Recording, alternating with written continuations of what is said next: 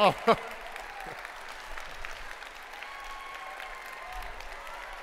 Thank you. Welcome to StarTalk Live at the Keswick Theater. All right. I am Neil deGrasse Tyson, your personal astrophysicist, and I always do this with a co-host. My co-host tonight is going to be and is Chuck Nice. Chuck, where are you, man? What's up, buddy? Chuck Nice. What's up, Philly? Some of you know Chuck is a Philly native. That's right. Born and bred, Philadelphia. That's why I know we're not actually in Philadelphia. But it doesn't really work when you walk out like, "What's up, Glenside?" Yeah, that wouldn't work. That wouldn't work. So, Chuck. Yeah, man. So I think we're in Philadelphia. It's very cool. You know, StarTalk is about science, right? I did not know that. So I thought to myself, let's talk about like a cool, important, interesting scientist who we associate with Philadelphia. Will Smith. Is he from Philadelphia? He is from Philly, West Philadelphia, born and raised from what I hear. And he's a slapologist. No. We're going to talk about perhaps Philadelphia's most famous scientist, which many other people think of him as just a founding father. Of course, we're talking about Benjamin Franklin. All right.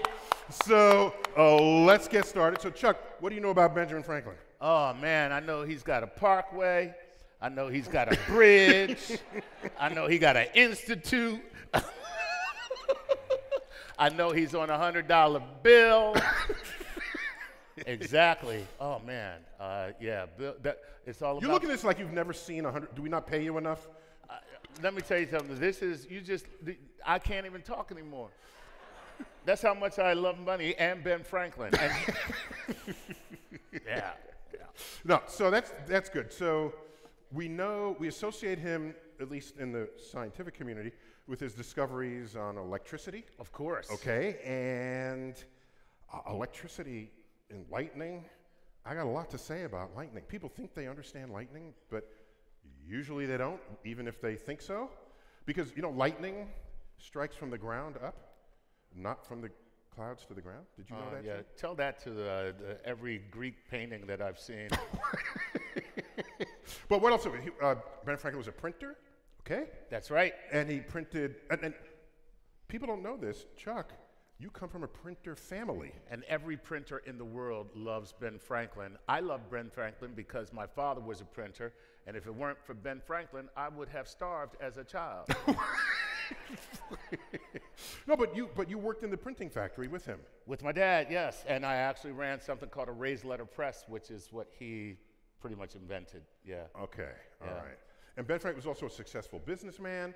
He did so many things, and I don't have particular expertise on this. Okay. I'm just saying. So we got to do this StarTalk style, and we combed the landscape for an expert on Benjamin Franklin. You know where we landed? At the Yale Library, which is undergoing a multi-year project to collect the complete papers of Benjamin Franklin.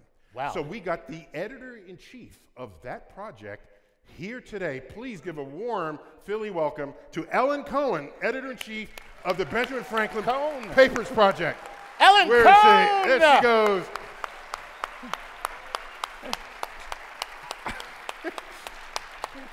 Ellen Cohn. Ellen, please have a seat. Ellen. This is what makes this show so great. We just cheered for a librarian. There's nothing better in the world than that, okay?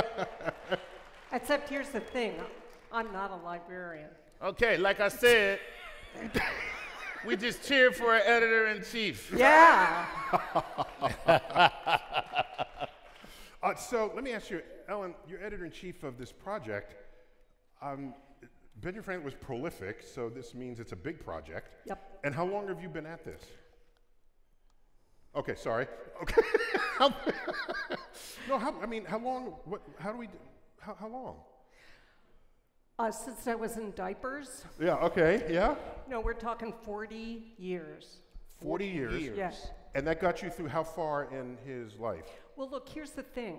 We started our project back in 1954.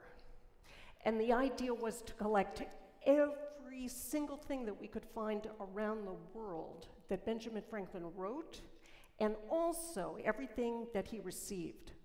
So it's both sides of the correspondence. And you know, when he invented lightning, we're only like in volume 4. And I just handed in volume 44 to the Yale Press. Wow. Thank you, it was a really tough volume. And there's, so in all, there are going to be 47.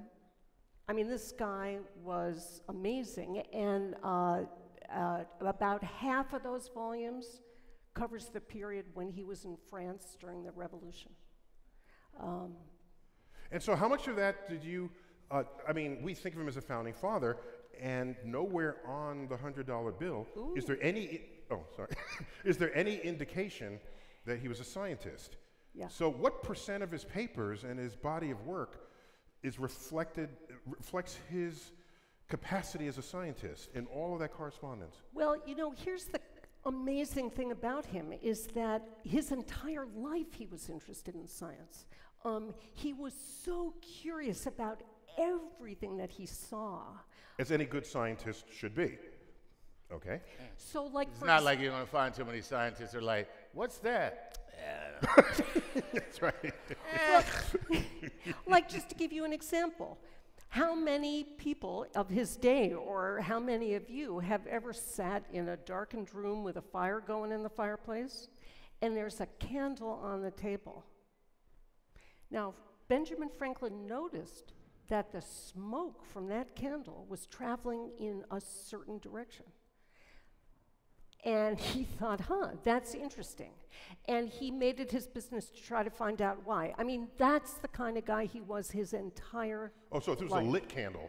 Yes, I'm sorry, I did to, like, why would the candle start floating through the air? Okay, so he's saying normally the smoke of a candle would go straight up. He's got a fireplace going, and now the smoke is going towards the fire. So he notices this and asks himself what's going on. What's going on? That's an observant, curious person. Yeah. Yes, And- because all I would have thought is, why am I here alone? This setting is very, very sexy. Wait, so he didn't, so something I never knew, I know a little bit about Ben, but he didn't study science in school? So here's the thing. This kid was the 15th child in a family of 17 children. Wow. His poor mother. His poor mother's. Mothers? Well, that is to say he only First of all, I don't need you bringing that kind of stuff into my school system.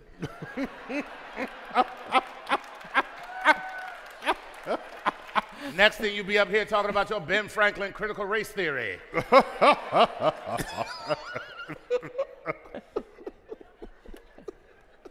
I don't think she meant he was raised by two mothers. Oh, okay. I'm pretty sure that's not the... Yeah, that's Okay. it. Oh, my goodness gracious. I walked right into that one. Well, Yeah. so I don't know if you know, I have some expertise in the fabric of the space-time continuum. Did you know this? Yes. Yeah. Did you know this too? Yeah, okay. So Also, I have a watch.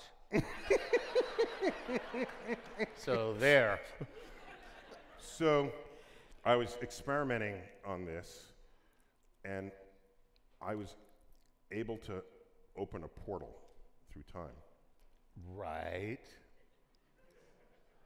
And I got Benjamin Franklin. And I'm starting to get a little worried, to be honest, right now. Okay. Because what I know is Neil does not smoke marijuana. So I brought him through, and then I said, why don't I just bring him here? And so then I got in an Uber, and he didn't. And so I lost him. Neil and Ben's not so excellent adventure. Because I would be fun if we had Ben Franklin here. But I don't know where he is. He's wandering the streets of Philadelphia. Yeah, well, here's what you don't know. I would think that was like a fantastical story, except that I actually found Ben Franklin. I found him standing on the street just staring at some electrical wires. And then when I asked him, what are you doing? He was like, I'm not looking at the wires. This is Philly. I'm looking at them shoes.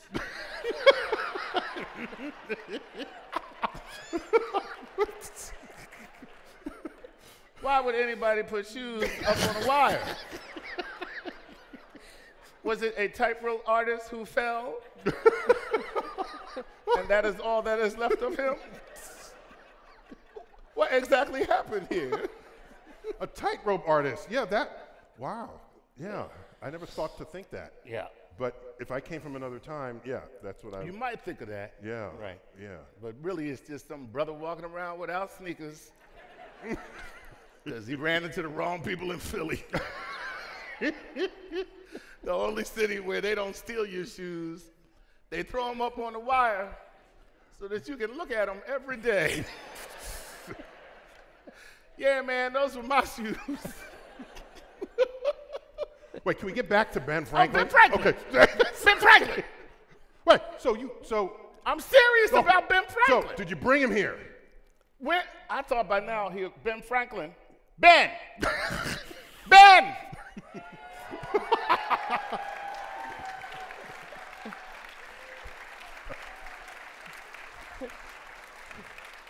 You're very kind. Benjamin Franklin. kind. It was Thank just you. an Uber I was getting into. You didn't have to be afraid of You it. just wandered off. You left me just standing there. Can we get Ben a chair, please? Do we have? You're too kind. How do you do, Ellen? It's nice to see you. Thank you. How do you do, Good to young see you sir? again, Ben. Good to see you as How well. are you? I'm very well. I'm excellent well. You're very kind to ask. Nice to see you all, my friends. Good evening. Thank you. You're very kind. You're too kind. So Ben, Neil. You got a chance to see, what do you think of Philadelphia today? Wait, don't take my money. I thought that was I'm sorry. You don't even know what this is. Time is money. That is legal tender, Ben, with your face on it. Did he not? He said it had my face on it, I think. Yeah, it's totally there on your face. Yeah. So tell me, what do you think of Philly today? It's enormous. It's wonderful how much it's expanded. When I had come to Philadelphia as a runaway from Boston, it was a town of only maybe 6,000, 5,000, 6,000 people. Wow. 1776, Philadelphia had become the largest city in the new colonies, perhaps with 60,000 people, perhaps at most. It was only at that time, I think, at that time there was only one city in the world with over 1 million people. That would be Beijing. London perhaps was well on its way. But I've certainly never seen a city with millions and millions of people together. Wow, okay. And back then, did the traffic suck as much as it does now? The roads were in terrible condition during the Pennsylvania Convention. While we had to cover all the roads with gravel because it was making the carriage wheels would make so much noise on the cobblestone, and it was a tripping hazard. You don't want to be in a cobblestone city. So Ben, you were a successful printer. In fact, from what I've read, you were quite wealthy. So is that wealth give you free time to then do cool science things? Because I don't think anyone was paying you to do science. That is true. No, that would be the purview of a gentleman. You're absolutely right. I did have some success with my printing, specifically with my almanac. Did very well. Poor Richard's almanac. Poor Richard's almanac, and it's. Wait, let me ask Al. Who the hell is Poor Richard? Well, Poor Richard is a character Franklin made up. He, in Philadelphia, he just had to make a buck. He had to make a living, and he saw that almanacs sold really well. And so he wanted to make one himself. And he, in fact, was such a cutthroat competitor. His almanac was funnier, wittier, it just obliterated the competition because he created this character called Richard Saunders. Poor Richard. And Richard Saunders, in the preface to the first almanac, says, "Kind reader, I'm an honest fellow, but I got this wife back home who's really like hammering on me to make more money. And so to please her, I'm doing this almanac because I know they sell really well. And I never, ever would have done this if it hadn't been for the fact that Titan Leeds, the other almanac maker in town, Far more popular than me at the time. that Titan Leeds, we know from predictions in the almanac that he's going to die on a certain day. Wow.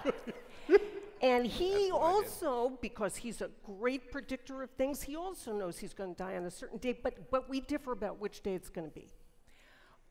And so, although I'm a good friend of his, I thought maybe now's the time for me to get into it. Well,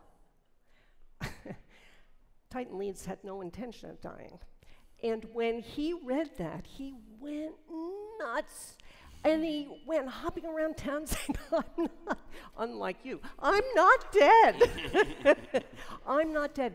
And there was such excitement, and Franklin just outmaneuvered him in every way. And before you know it, his leads just folded and his almanacs flew off the shelf. But here's a connection to science. As soon as Franklin's almanacs became really popular, he was able to add more pages to them because everybody was buying them. And what did he do? He starts putting articles in there about science. He took articles that had come over from London and he would reprint them in the almanac because it wasn't enough for him to learn about these amazing things. He wanted to educate everybody about them.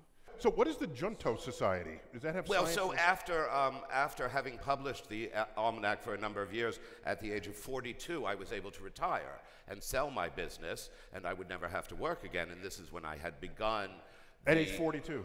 At age 42. Wow. And this is when I began the pursuit, seriously, of science. But earlier, I had been in London when I was 19, and I had seen other clubs, the TIFF Club, the Tuesday Club, and I had created a club when I was a working man in Philadelphia called the Junto, with other like-minded working men. Eventually, we were joined by ship's captains, and together, Junto, of course, being Latin for joined together. Junta jucant. Yeah, I knew that. Joined together, they assist. Joined together, they assist. And so together with the Junto, with this club of like-minded people, we were able to better ourselves, better our community, and eventually we together founded the first library, subscription library here in America, which still exists today, and the first science academy, the American Philosophical Society, which still exists in your day. I was recently inducted as a member to the American Congratulations. Philosophical Society. In fact, they are based here in Philadelphia, and that's how I found Ellen. They told me about you, yes. Neil is like the black Ben Franklin. No, well, but Well, they have a number of my little improvements and my of course, but rattle traps. What I'm asking is, you create this, you create that, and at no time have we yet even talked about Ben Franklin as a diplomat. And that's how most of anyone thinks about you as a founding father. So how did you have time for all of this? Well, Time machine. Time is, it requires concentration and a schedule. I have a certain mathematical attitude towards time, just as I have to everything. For instance, if one wants to live a good and virtuous life, one must create a moral compass or moral algebra if one is to have enough time to do everything one wishes to accomplish. One must allot the time, and one must devote the time to it. And so I created a very rigid schedule, which for the most part, until much later in my life, I stuck to and allowed myself to wake at a certain time, to prepare my letters at a certain time, to devote a certain amount of time. I also became rather obsessive. I believe that the translation of what Ben is trying to say is, we did not have the internet. Yeah. I was not. Or Netflix, right? Right, So or Netflix. At night. And we certainly did not chill, ever. But nothing is done in a vacuum. I am working alongside, I'm inspired by so many greater men and working alongside so many other great minds. So Ellen, from your records, when did Ben transition from the bringer of science to people to the doer of science? When was that? Well, one of the first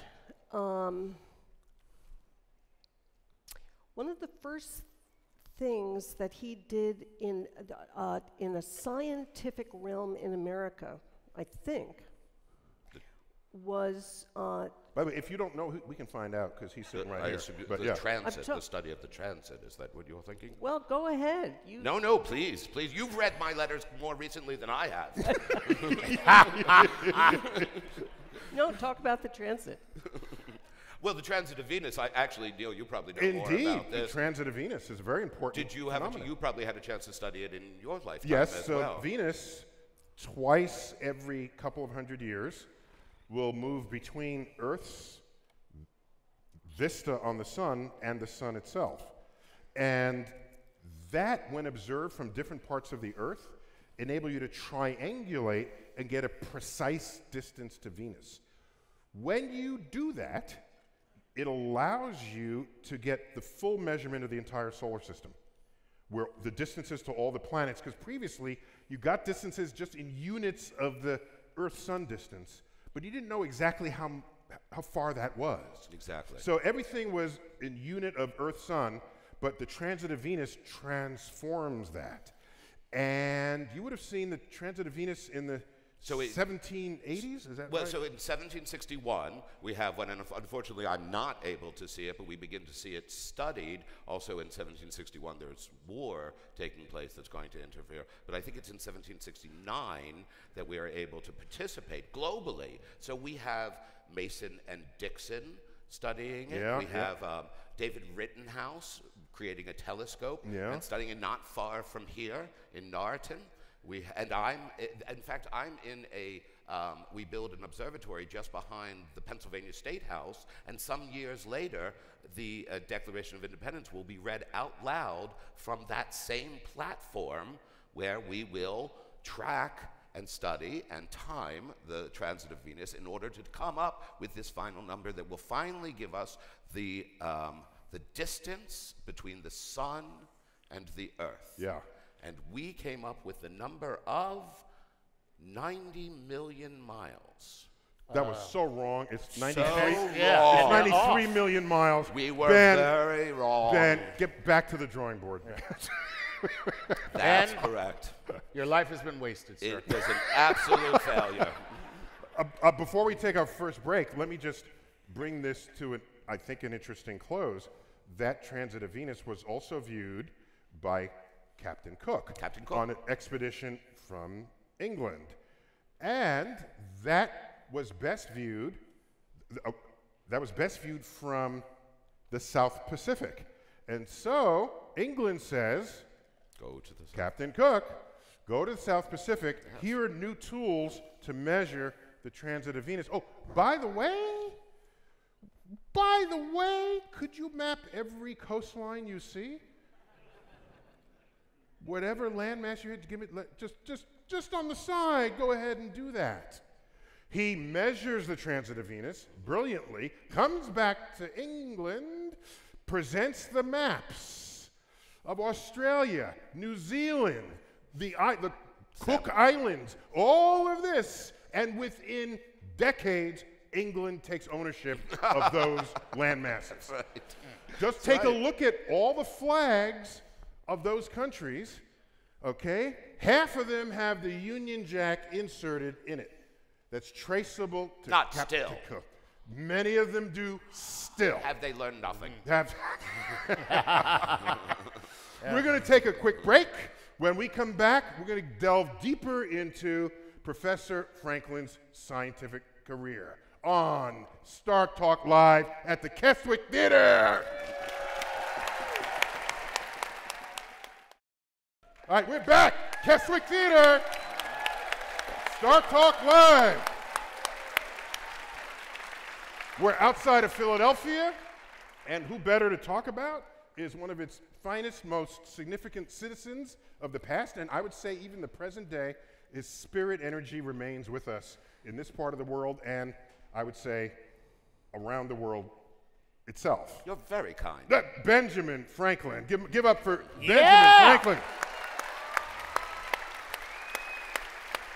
And of course, Ellen Cohn, who is the editor-in-chief of the Benjamin Franklin Papers Project, which is being conducted out of the Yale Library. Yes. So Ben, let's talk about your most famous experiment, which I, as a kid, didn't understand, and I still don't. Fair enough. What's up with you and a kite and a key? Ah, yes, electricity. What the hell were you doing? Why? Who?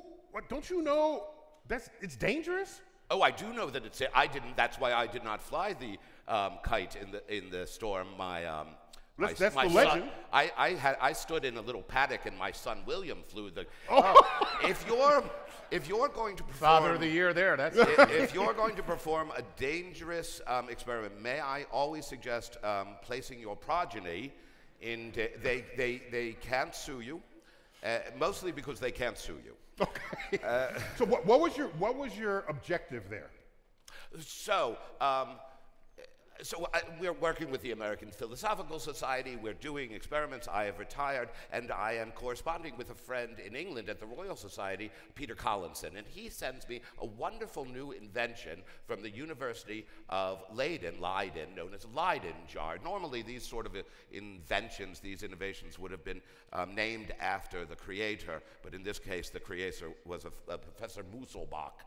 I don't think anyone's going out and buying a Musselbach jar, so we called it a Leiden jar. And so Peter sends me one of these, and he says, perhaps you'd like to consider understanding how it works, learn how it functions. And we begin by, would you like to describe So the Leiden jar, as I remember from my physics training, it's a jar that's sort of electrically insulated from what's around it, but there are metal sheets inside of it that if they become charged, they just sort of resist each other, and you see them just sort of separated, sitting there, perfectly happy, separated. That's kind of opposite what gravity would otherwise have them do.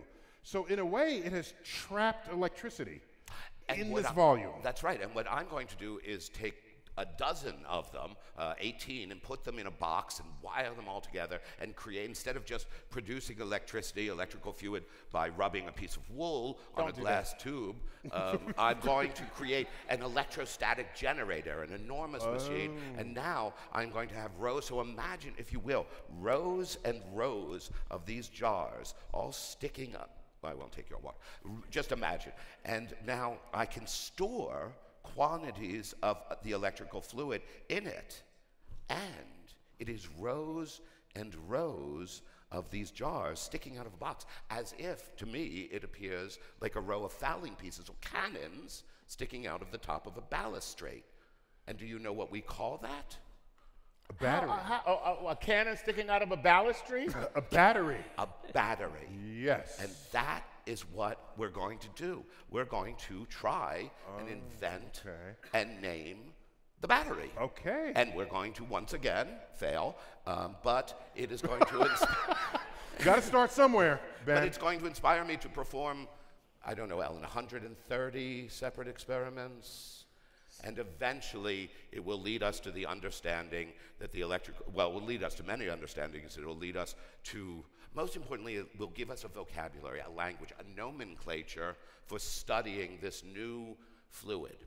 So Is that why you needed the kite and the key? Well, so ultimately, the kite and the key is going to prove the final experiment, which is that one form of this electrical fluid is the discharge of lightning. And we're going to take some electrical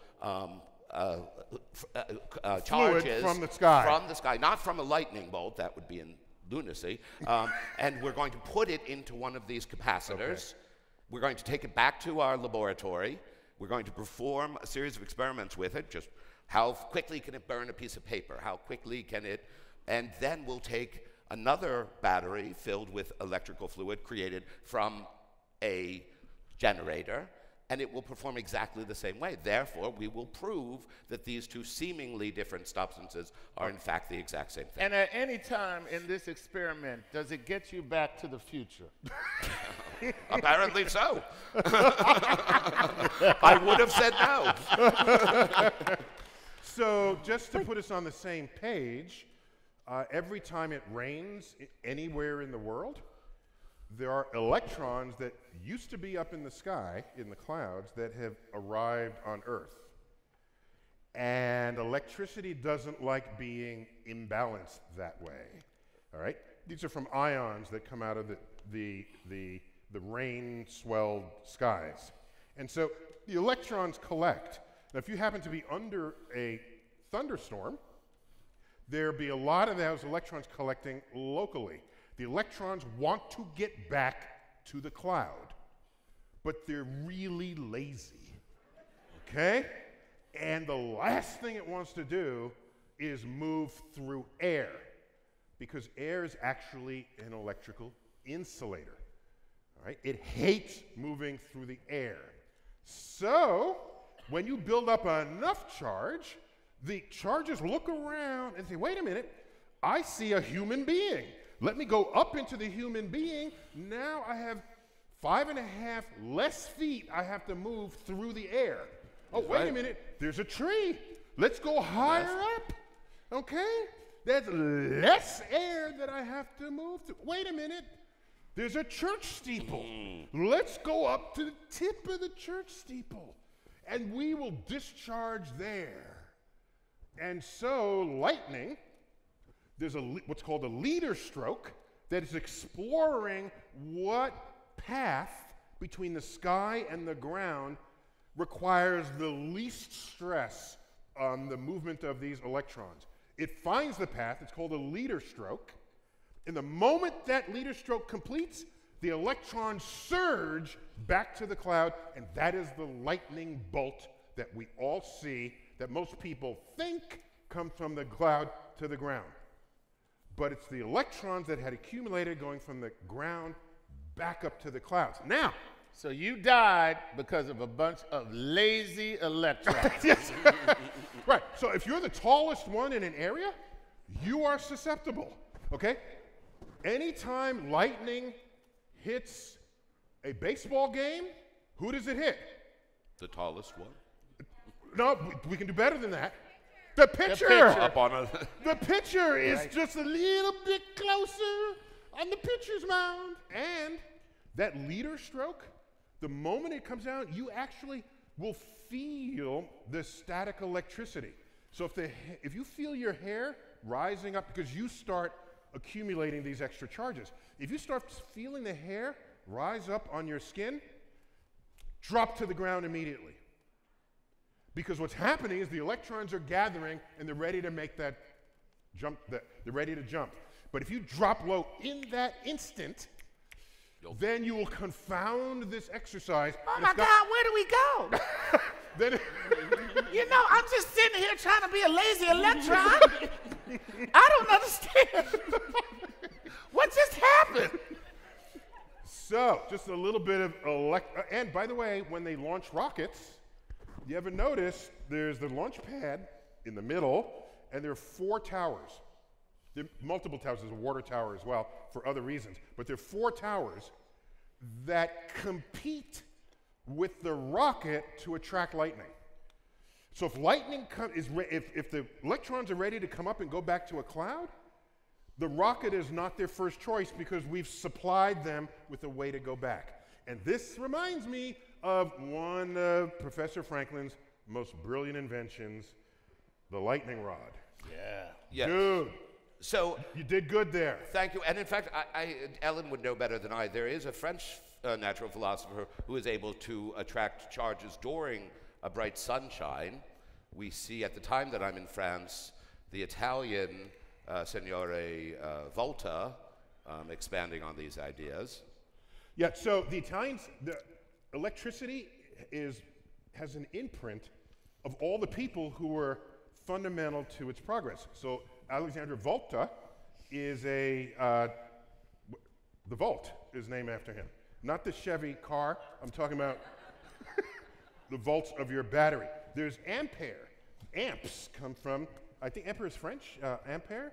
So all of these names and terms come, there's even there's a Faraday, there's but all these words we have for electricity, like you were saying, Professor. Doctor.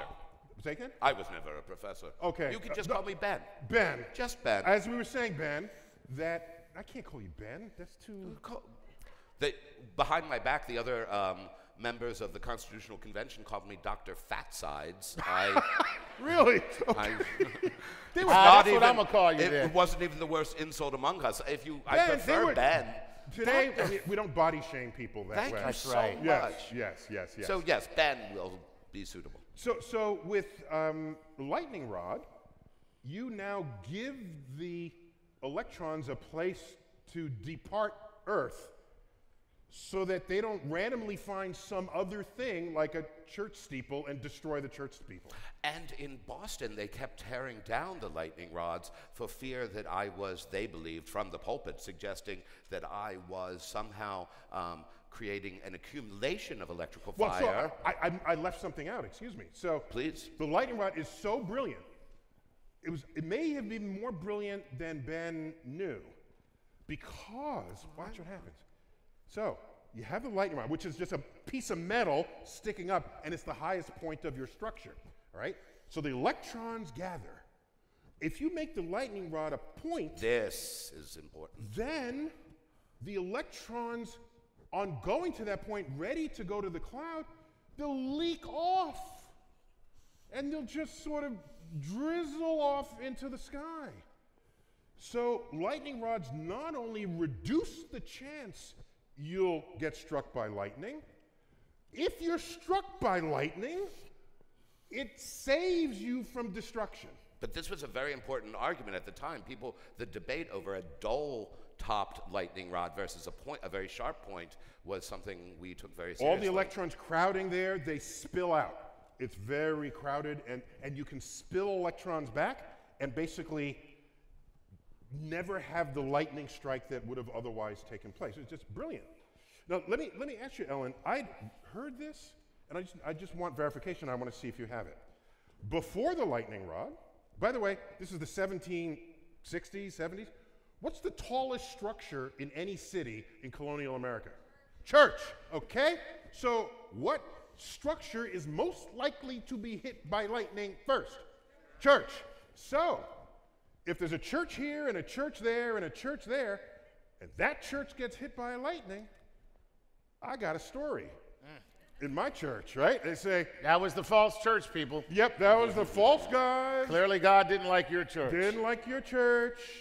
Good way for me to get more churchgoers into my church by holding that argument. But then Ben comes along and saves all the churches. I heard that there was criticisms, I don't know if it was heresy, of Ben thwarting the will of God.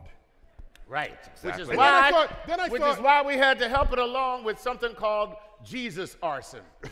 Jesus arson? What's Because Ben put up these lightning rods, these churches aren't burning down, and God told me to just burn your church down. Wait, so That was not my intention. wait. So Ben, so for me, the idea that you would be accused of heresy for thwarting the will of God, I'm thinking to myself, how powerful is the God you're worshiping if Mr. Fatso can prevent them from destroying your church? This is my thought. So, is there any correspondence related to this? Oh, he got immense criticism from people all over America and Europe too. Most people believed that lightning was God. Of course, divine. Was divine.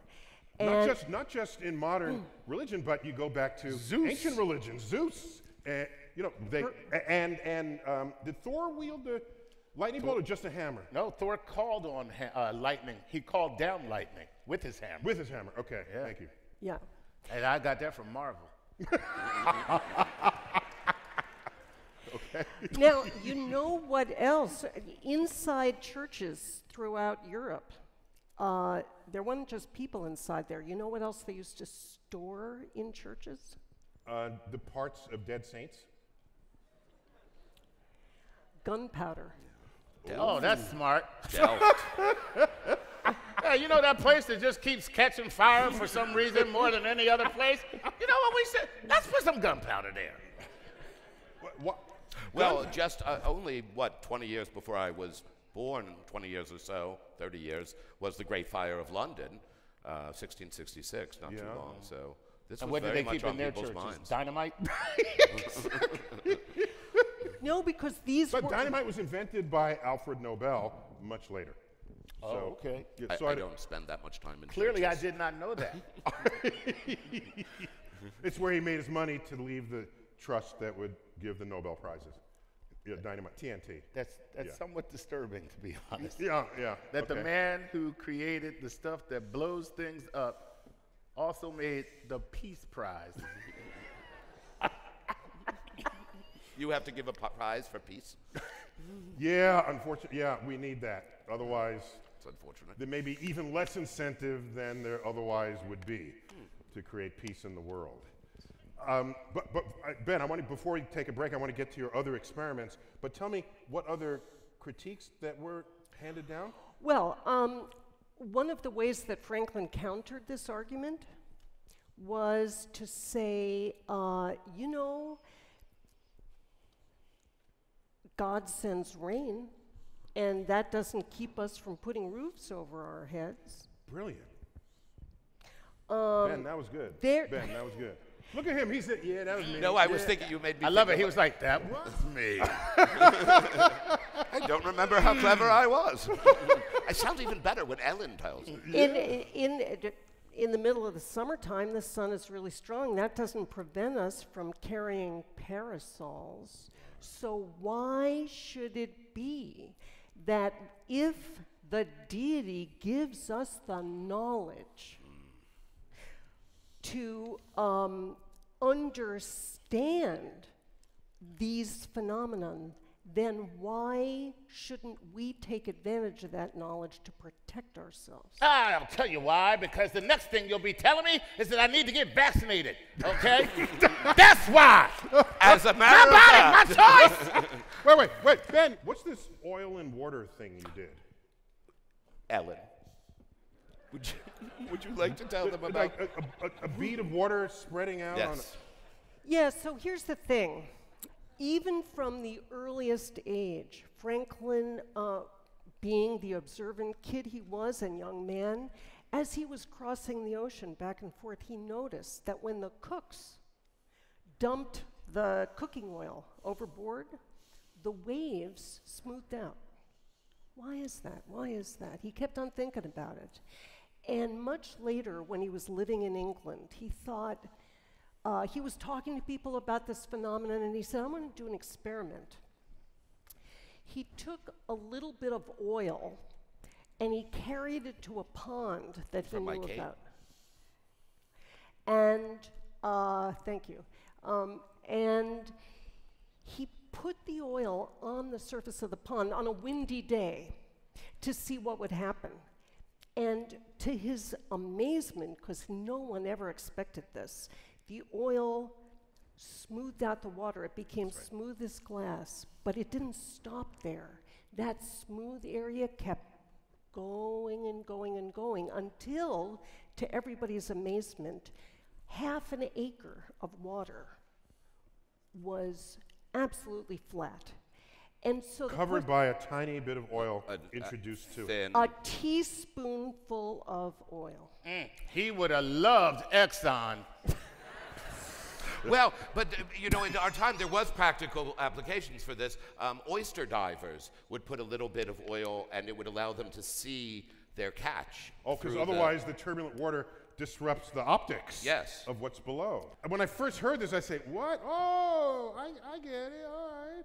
So if you ever freshly wax a car and you put a bead of water on it, it just sort of stays there, sort of propped up, all right? So that's called surface tension. And so water has pretty good surface tension. It'll just sort of stay there as a bead. You put too much water there, it'll spill off, but just a little bit of water will stay as a bead. If you do that with oil, oil has very low surface tension. So it won't bead up. You put the oil there, it'll just spread. It's like a lazy electron. It'll just spread. And what we would learn after the fact, because of this brilliant experiment, because it's not only what do you see that intrigues you, it's what do you do that creates more things to be intrigued by, that the oil, under the right conditions, would spread to 1 molecule thick. And so you can calculate the size of the molecule based on the volume of your teaspoon and how much area it ended up covering. It's just brilliant. That is brilliant. And that was the experiment that was done based on Franklin's observations and his writing up that experiment.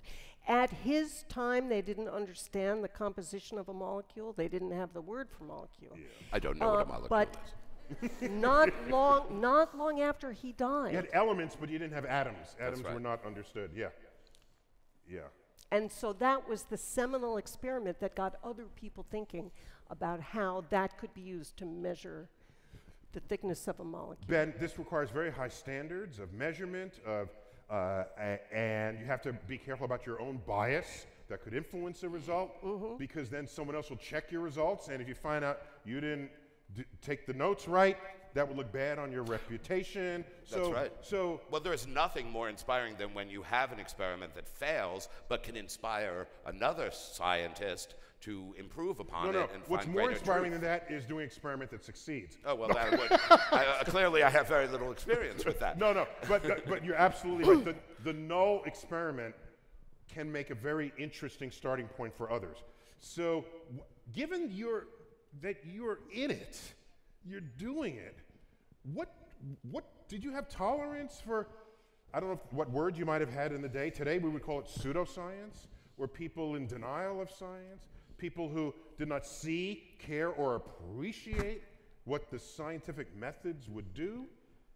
Did you have any sense of that There's world? so much of this. And of course, you must understand we're living in an age where new ideas are being introduced, and it's sometimes very hard to determine which ideas are true or not. I can not think of, can you think of an example of a pseudoscience from my age? Have I put you on the spot? No. Just nothing pops into my mind right away. Oh, But what was your attitude towards it? Let me ask that. Not good. Okay. Well, a perfect example, we mentioned the almanacs. I'm trying to, all of the calculations I did for my astronomical Right, the charts. sun, moon, and stars, yeah. I'm doing all of that. Well, and also we would do mercury rise. Okay. I worked closely with scientists who started to study and trace what would eventually become known as Uranus. And this, I think, Uranus, we say. Uranus, thank you. Yeah, not Uranus, Uranus. but Uranus. Uranus, yeah, okay. very Right. good. Yeah. Very good. But that would, the discovery would come later, but no, but this, of course, was why we would need a library to have these, I mean, it comes back over and over to Pliny, to Pliny, an Newton. early documenter of all knowledge. Yes. Yeah. Newton, who I never had a chance to meet, but would have been, in my time, these great inspirations. These are doing the best science. When we fail, we hope to inspire others. When we see people who are simply projecting their own bias or their own religious beliefs, like the idea that electricity gathered with a lightning rod will cause earthquakes. Oh, that would be a pseudoscience of my age that was very common. Interesting. Well, here's an example. There was a guy during Franklin's lifetime who published an article saying, "I've invented a pair of shoes that can allow me to walk across the River Seine." Now, that seemed to be easy to test. Yeah. I'm just thinking, you don't need a grant from the National Science Foundation. By the way, if you buy those shoes, you deserve to be ripped off and maybe even drown. well, you know, society was filled with people who were trying to make money off of a uneducated, credulous public. And that was one of the reasons why Franklin, at every turn, tried not only to do his own experiments and hold himself to those kind of standards you're talking about, but also educate other people so that they wouldn't fall prey to the kind of nonsense that sounded good if you said it with the right kind of authority. He hated that. Yeah, none of that happens today. No. But at the same time, imagine, for example, that someone tells you that they have recently witnessed a man leave the earth and float 7,000 feet, 7,000 feet above the city of Paris. Yeah. That might seem unlikely, and yet this was something I witnessed in my lifetime, the first hot air balloon. So we are living in a time of what seems Yeah, it's a to little be different than a man floating up from the ground. No, Ben. no, it's really... Sorry, Ben, I'm just letting you know. It's lighter than air. It is, Yeah, but it's a balloon. Like, it's still a but balloon. the first time you see it. Like, no, if you just took off flying right now, I'd be like, whoa, Well, that is something. But if you jump in a balloon, I'll be like, oh, look at that, he's in a balloon. But you've never seen a balloon before. Oh. Well, except as a toy, a children's Okay, that toy. makes sense, yeah. Yeah. So when the Montgolfier... I forgot, you've been dead a long time. We all seen balloons. Nobody here is impressed by a balloon. So, Ellen, what you're saying, not to put words in your mouth, you're saying in that time, there's a lot of challenges and issues communicating objective scientific truth to a public that is otherwise gullible in many ways, and that's kind of no different from what we're seeing today. Yes. Today we call it the Nigerian prince. Hi, I just need some money that you can give me for just a little bit, and then I will give you back 10 times as much. Wait, Chuck, weren't those in emails from 20 years ago? No, it was an email from Tuesday. What's in it? All right, we're going to take a quick break, and when we come back, we're going to find out what Ben was doing in France during the Revolutionary War, when StarTalk Live from the Keswick Theater continues. We're back, StarTalk Live, Keswick Theater!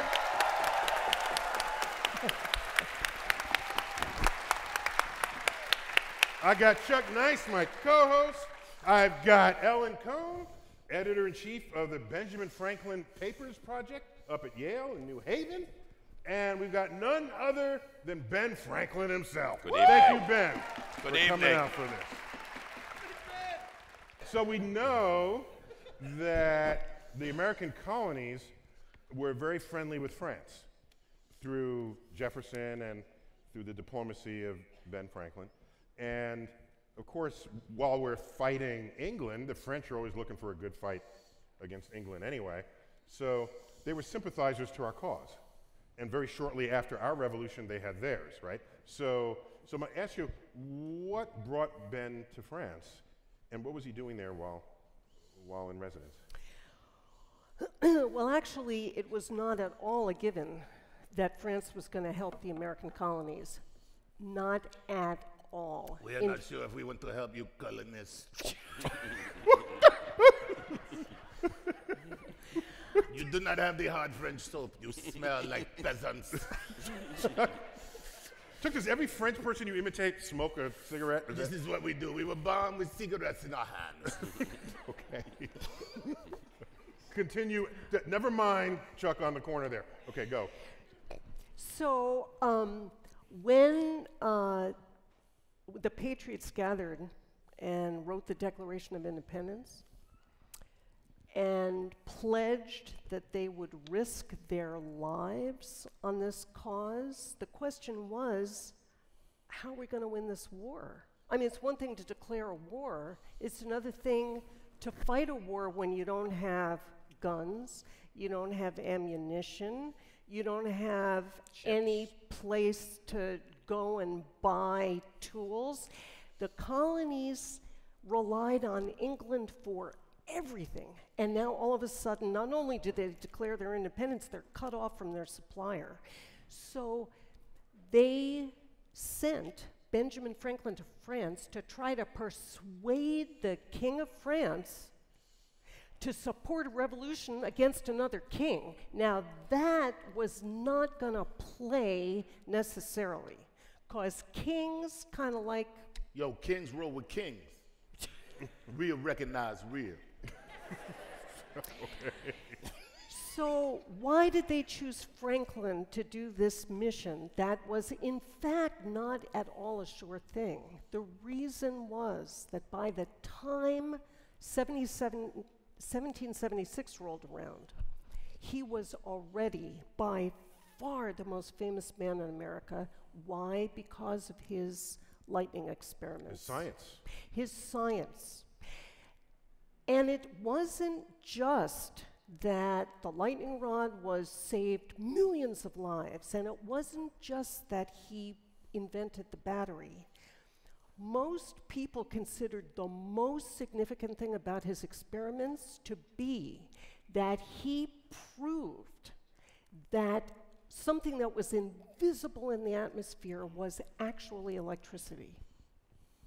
No one had any concept of that before he came along and proved it with the kite and the key. So his legacy preceded him in Europe. Yes, he was immediately made a member of the Royal Society, which was the greatest scientific organization in England, and he was made, and this was astonishing because the French don't do this very often, they made him a member of the French Academy of Sciences. The Académie Française. Wow. So he was, when he arrived, now Congress sent him over to France in top secret. He was on a ship that if it had been captured, he would have been hanged. So no one had any idea that he was actually on that ship. And when he set foot on French soil, the French went nuts because they already knew who he was and they loved him. So it was his scientific reputation. I did not know that. So are you telling me that if we sent Neil deGrasse Tyson on a secret mission to talk to Vladimir Putin, Well, no, that there could be a possibility Yeah, that we might be able to get something done? yeah. Okay, this is very encouraging. This is beautiful and brilliant, and I'm deeply moved by this fact that science in the day would be elevated to become something even greater than diplomacy itself, because it sailed above popularity contests or anything else, or the seizing of power. It recognized brilliance, and that gives us deep hope, I think. Yeah, and let me tell you something else that's totally inspiring. You mentioned before about Captain Cook. Yes? Well, after that voyage, they sent him back. You remember this? Yeah, he had multiple voyages, yeah. And Until he didn't. well, that's... Well, I was in Hawaii once, and I was watching Don Ho, okay? That's how old I am. I was watching Don Ho. And someone asked him at the end, what happened to Captain Cook? And Don Ho said, I don't know. We haven't seen him in a while. So, rumors are that he was eaten by He locals. was. Yeah, okay. So here's the thing. During the war, during the American Revolution, Captain Cook Well, actually, they didn't know it in London, but he had already been put in the pot. But the rest of his boats, the rest of his ships. Somebody had Captain Cook for dinner. Yes. But the rest of it, but his ships that had. Sorry, that was low-hanging fruit. I had to say, somebody had Captain Cook for dinner, and they enjoyed it. Yeah. Okay, We heard it the first time. Yeah. Okay. Sorry, Ellen. We'll shut up. Please continue. Well, so word reached Europe that Captain Cook's ships were on their way back from this voyage of exploration and discovery. And Franklin was our ambassador in France. He couldn't communicate with Congress. There was no way to do that. A letter might take 6 weeks to go and 6 weeks to come back. He had to act on his own. So when he found out that Cook's ships were traveling north, he issued, on his own initiative, an order to every single American captain sailing on the ocean: leave those ships alone. Not only leave them alone, but if you meet with Captain Cook's ships, now keep in mind these are British ships, and by rights, any American would have been authorized to seize them. Franklin said, leave them alone. In fact, give them any assistance that they might require, because they're on a mission, a scientific mission, and science should be in a plane above politics. Wow. When word reached the Royal Society in England that Franklin had done this, still in the middle of the war, I mean, the war was like at its height, the Royal Society voted to give him a gold medal. And the British Admiral, the head of the British Admiralty, wrote him a letter and sent it to him. And you can just imagine what this meant to him. Yeah, I mean, if the world recognizes your work, that goes beyond just whatever satisfaction you'd get recognizing yourself. So, just congratulations. I'm far too humble to. Okay. But wait, it didn't stop there. Europe turned dark in 1783. Oh, this is interesting, Ellen. For mysterious reasons. This is while I'm in France. In 1783, this is the same time that we are writing the Treaty of Paris. The war will be coming to an end soon. So, tell me what happened then. Well, it was this amazing, terrifying thing that happened in the summer of 1783. Hadn't yet signed the treaty. The sky all over Europe turned dark. The sun was just this dim little disk in the sky.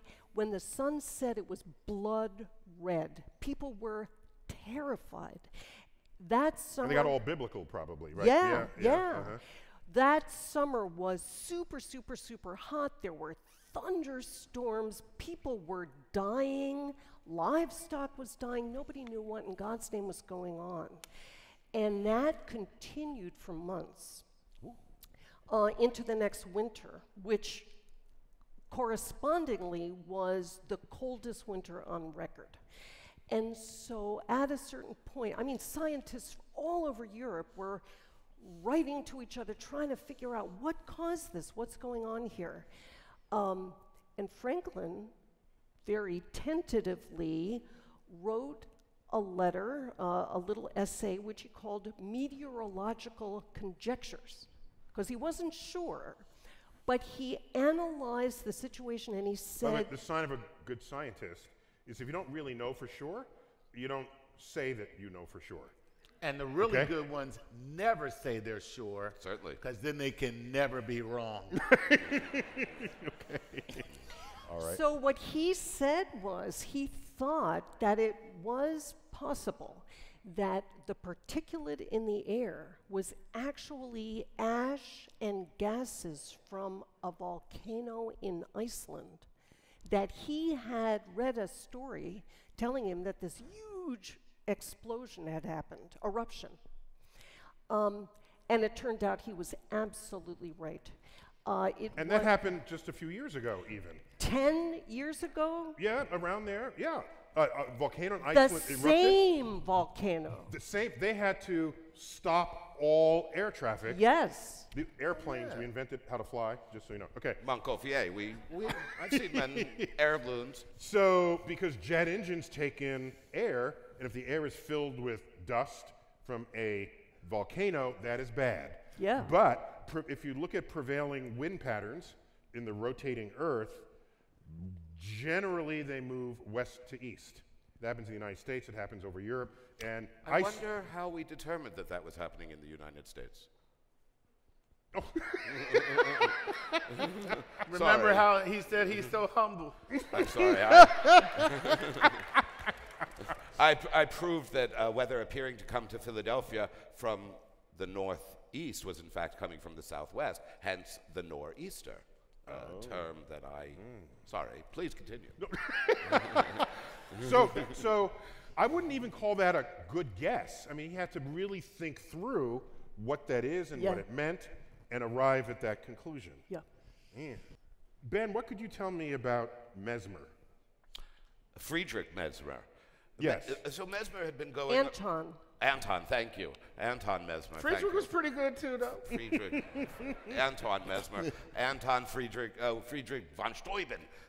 So Anton Mesmer is going around Europe, the continent, claiming a new form of medical treatment which will eventually become known as animal magnetism, this quality that rests within us. And he can treat it. And he has various techniques, and eventually he, this animal magnetism can be affected, he claims, by a musical instrument that I had invented, known as the glass harmonica. And eventually he finds his way to France while I'm there as our minister to France.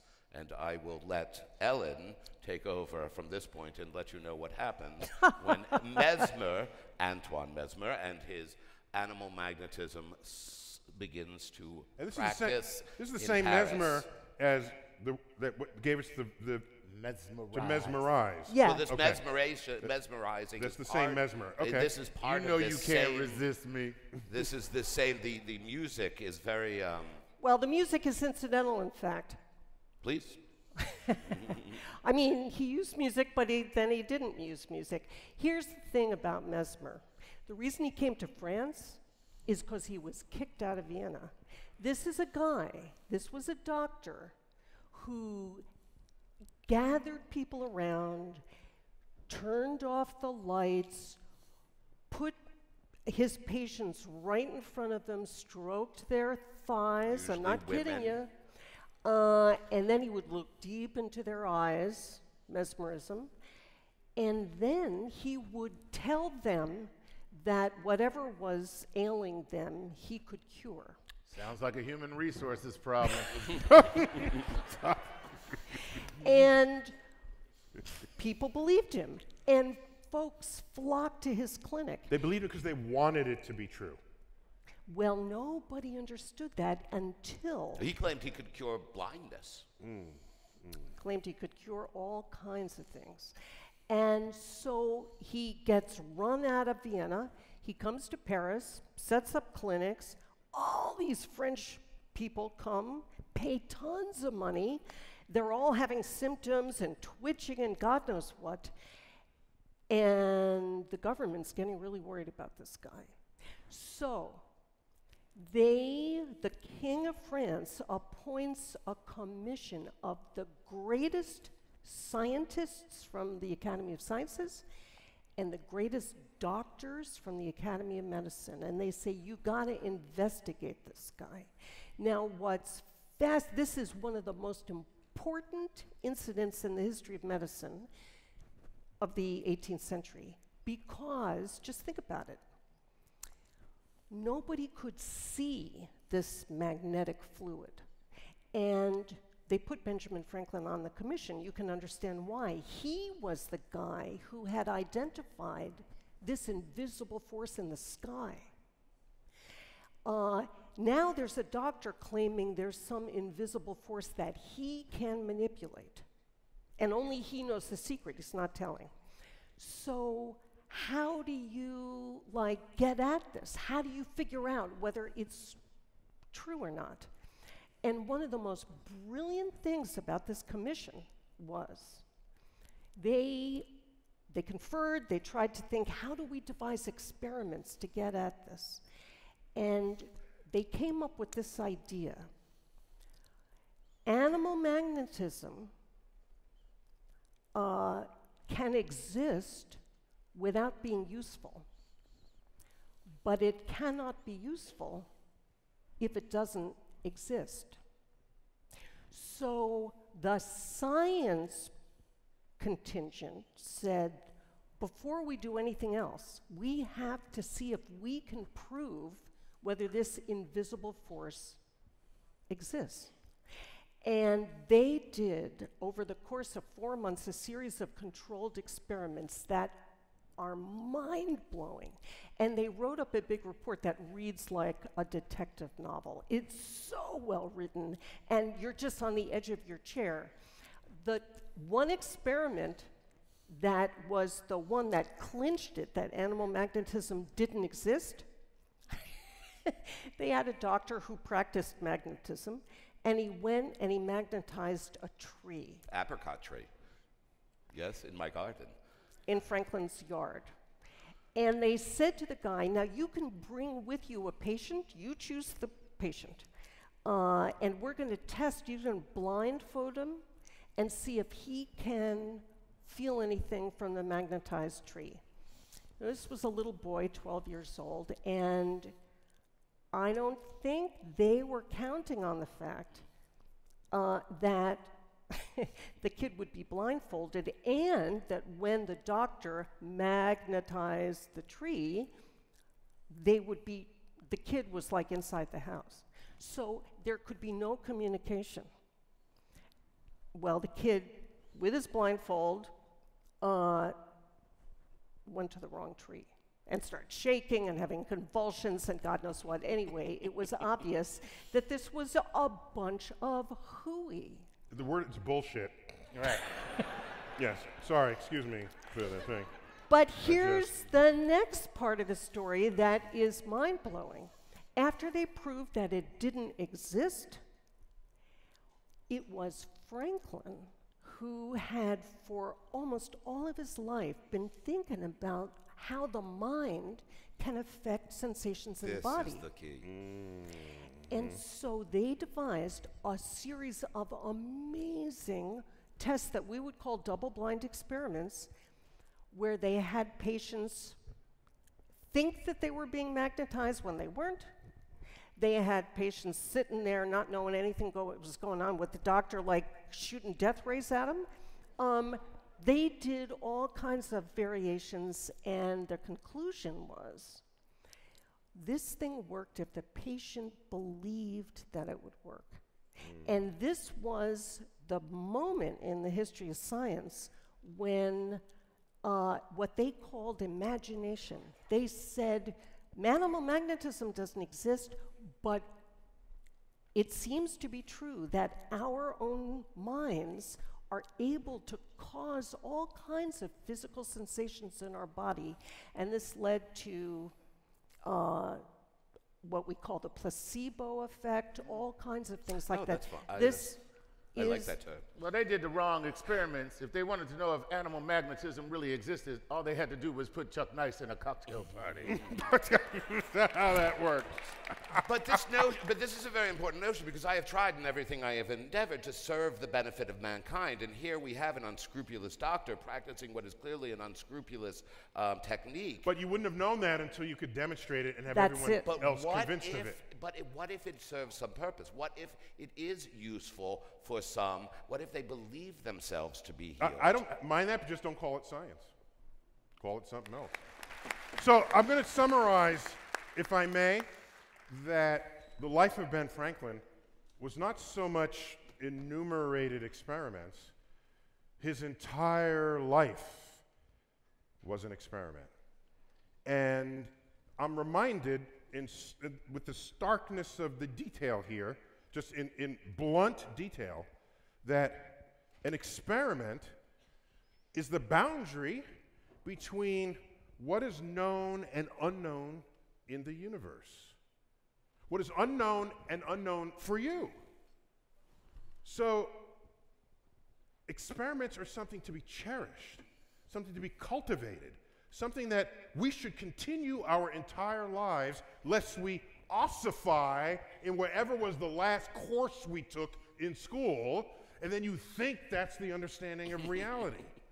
But right. Reality is continually being explored by the likes of Benjamin Franklin in modern times, and we hope continuing into the future. Yeah. And the more people who think that way and participate in that exercise will transform civilization as we know it, because we need it, because we need to become better shepherds of our own future that right now is driving off a cliff.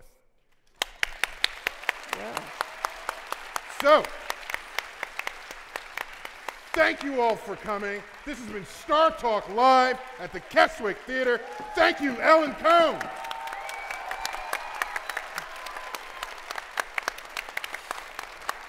And Chuck Nice.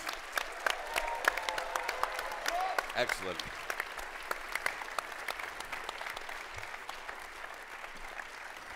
Mitchell Kramer as Benjamin Franklin, ladies and gentlemen. Very kind.